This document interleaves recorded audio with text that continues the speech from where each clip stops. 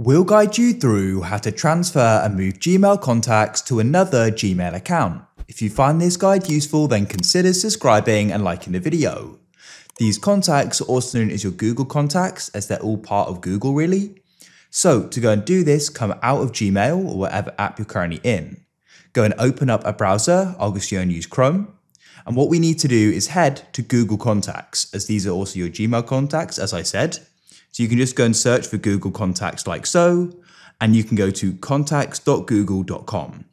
Make sure you select the correct Google account in the top right. I already have. Now what you need to do is go to the top here and click on this button here. This is the export button. Click on export and that'll go and export them all. As you can see, it's now going to download it as well.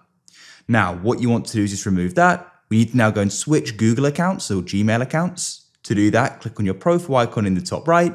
And then you can go and add it, but in my case, I've already got it here, so I can just switch, go to the top left and go and click on the 3 lines, and you want to click on import, click on select a file, choose media picker at the bottom, and then we can go and find the file we just downloaded, which is this one here. And you can go and click on import in the bottom right. Just like that, we've now gone and imported and transferred them. As you can see, there's 48.